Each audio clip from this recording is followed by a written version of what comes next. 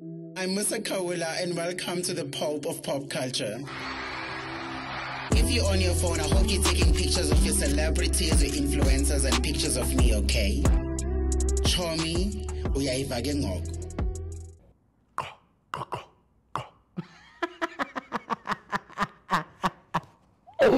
Good morning, coys and bitches. I am Musa Khawula. My friends call me Wendy Williams Light, and welcome to the Pope of Pop Culture. A lady visited this other funky podcast just the other day, and she addressed her beef with KO. You're gonna remember that obviously KO took to his diss track and called Lady Do like sort of jealous and whatnot, because the whole thing started with Sete and whatnot, but then Lady Do was like, you know what, bitch, not in my name. And I like the way she addressed the whole thing, but then I'm also feeling like Lady Do likes being like, you know what, the mother of the industry, the way she was talking, and I was like, okay, bitch, you're not the mother. But anyway, she said, this KO, she feels like KO should have came to her and said, you know what, yeah, my sister, you know, I didn't like what you said and whatnot, of which I'm still asking, where the hell did you say all of these things? Was it on Instagram? Because if it's on Instagram, there should be screenshots. If it's on Twitter, definitely screenshots. But she said all of these things, but no one can sort of back it up, of which that's where I side and stand with Lady Do. I'm like, okay, fine, bitch, you were accused of things, but KO doesn't even know where he got this information, but then you would know that obviously Lady Do also addressed that, you know what, there was this guy that was working for the manager, and then Lady Do fired him because he was stealing money and all of that stuff and whatever. So that guy went and joined KO's team, of which I feel like this whole beef has everything to do with this man. I feel like he's like the instigator behind the whole thing. But anyway, Lady Do is like, you know what, bitch, I feel like if he had things to say, let me get me a drink, actually.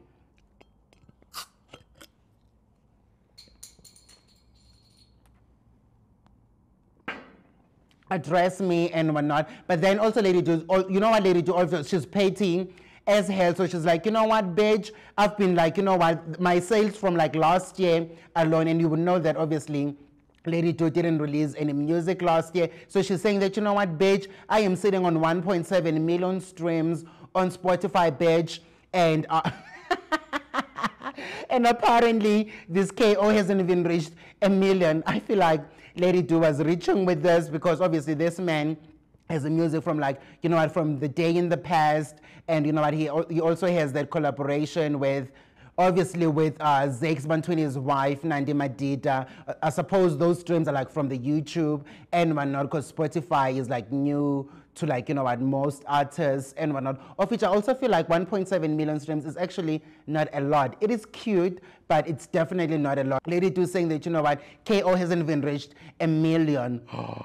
But she also emphasized that, you know what, we're leaving Sete out, because obviously the beef started with Sete, so Sete doesn't count because Blackie and Young Stana are her friends, she says, you know what, but then that is fine. But she's also saying that apparently she wrote this diss track and whatever, and then she realized that, you know what, she doesn't want to release it, and she just let it slide basically. And I wanted her to get on the earth crust and release this diss track, because obviously what's music without diss tracks and all of that stuff? But anyway, you don't care about this story, right? It's old as fuck, and so I suppose we're just gonna move on. But then I'm also tired of talking about this. You know that I'm sure me and my friends, we know that Sean Kiza got her BBL in and whatnot, but everybody is like, oh, she didn't. And do you remember when she was married to that man, that traffic officer man, right? The traffic officer man cheated on she and whatnot, and then Mam Kiza filed for divorce. But then you would know that obviously in the Durban, Mam Kiza's house, it's in what's this? It's in Durban North, right?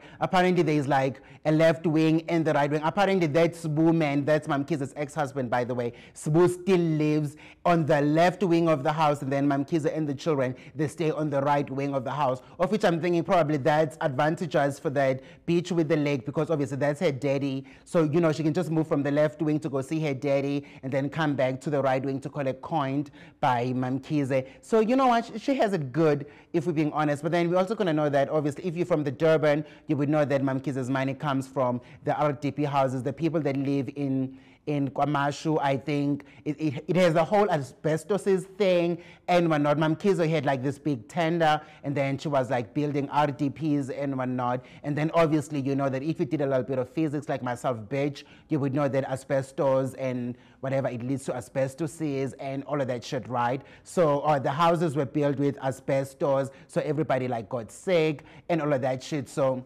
yeah, so that's where all the coin is coming from, you know, from like cheapskating and robbing people from the Kwamashu and whatnot. But anyway, we like our friends. Well, Mam Kiz is our friend, right? We like Mam Kiz's BBL. She looks nice and whatnot. The style, you know, sometimes she get it right when it comes to a style, but sometimes it just goes off. I don't know. But then some of our friends are saying she wears like a lot of knockoffs. But then in my head, I'm thinking that is Sean Stylist's fault. Because apparently, I don't even know why Mam Kiz is not firing the Sean Stylist. Because what the fuck, you know, she's got so much money. She could get like, you know what, not everything has to be designer. Okay, it could be designer, but can it be good designer? If you have all of that money, can it be like good designer? But anyway, we're gonna move on. You're gonna remember that on one of our last episodes, we reported that Vuyamse is struggling to finalize his divorce with his childhood sweetheart from the Eastern Cape. Do people actually go to Eastern Cape voluntarily and live there voluntarily? I can never get that. But anyway, this Renee is the current girlfriend, that colored bitch. Apparently the colored bitch has since broken up with Vuyamse, of which I'm thinking, you know, Renee Sturman can't book a job. Okay, she books like one of those chick flick films that nobody is watching. Then after that, she does nothing outside of that. And Vuyamse had that one small job at the Queen as Schumacher, I think. And wait, let me get me a drink. Fuck.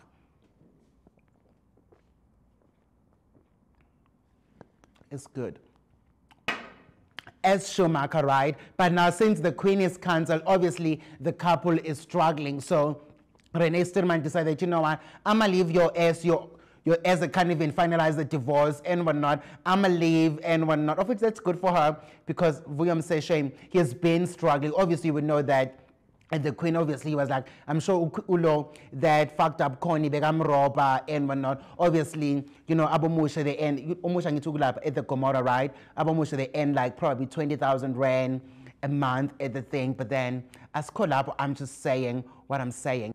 So we're going to move on. We've since learned that MT has handed himself to the police. This comes after, obviously, the allegations that were leveled by the wife. Obviously, we've seen the live video, the wife showing proof that, you know what, MT beat her ass up, and she's 7 months pregnant on Valentine's Day. Wah, wah, wah. So anyway, the Women for Change and all of them Me Too people and I Stand With Her people got this girl, you know what, to open a case.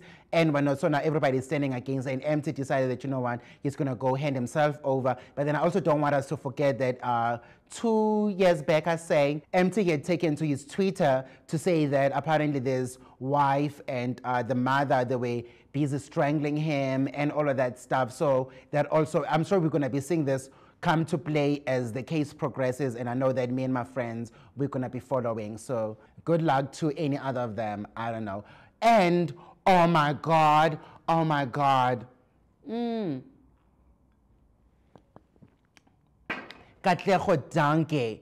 Obviously, you would know her as Dineo from the old generations and whatnot. Katlego Danke is pregnant with Patrice Motsepe's second child. So as we're learning, apparently, this Katlego Danke has been Patrice Motsepe's side chick from like when she was 18, 19. So she was like a baby. So this is the love of your life, if we're being honest. How dare they date? Because now I think this bitch is like borderline in her 40s now. So congratulations to her. Our friends are very happy that, you know what, she bagged like the actual bag, Patrice Motsepe. And I'm not mad at this bitch. You go get your bag and you make sure that obviously your maintenance, obviously now you have a second baby. The maintenance is going to be all the way up, bitch. And you know what, this bitch is literally set for life, if we're being honest. But then I also feel sad, you know what, for the wife. Do I feel sad for the wife?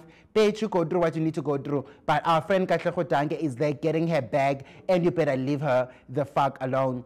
Katlego Danke is going to be on the radio, I think, Metro FM. I suppose she's going to be addressing some of the things and whatever. So anyway, we're going to come back and talk about that as soon as the interview happens. For now, I'm going to get out and bye-bye.